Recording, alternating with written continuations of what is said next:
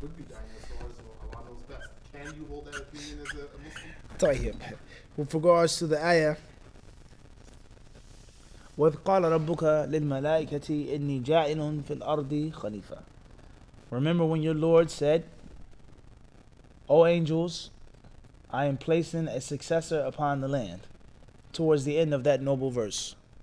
Does this prove, or can this mean that there were other beings or creatures such as dinosaurs upon the earth before the making of our forefather Adam?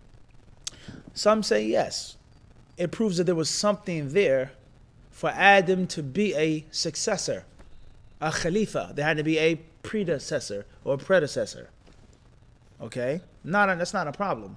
What existed, what type of creature or animal existed or race, that's a different story. Some scholars say it was the jinn. And they killed and they murdered and they made a great deal of fasad. And others say al-jinnu al-hin, another type of creation. We're not getting into aliens and UFOs. Do we accept aliens? Are they true UFOs? That's long discussion. Al-Muhim, something was on earth before what? Adam. Not a problem. Khalifa 10. Will you place upon earth he who sheds blood?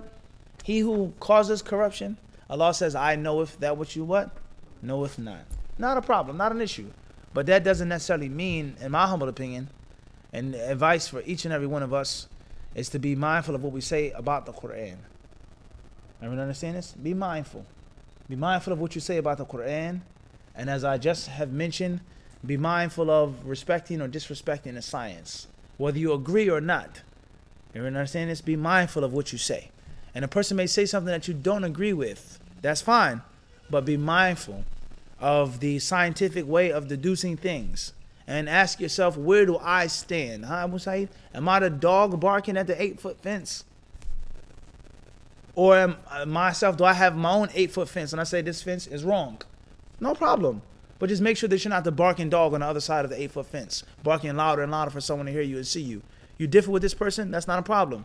You have a different view, this person makes a mistake, this person has deviated, mumkin, not an issue. But what are you doing? What have you done for Islam? What are you doing for Islam? And what type of knowledge and science do you have in your mind for you to just say this person is not making any sense, they're stupid, they're this and that? Be careful.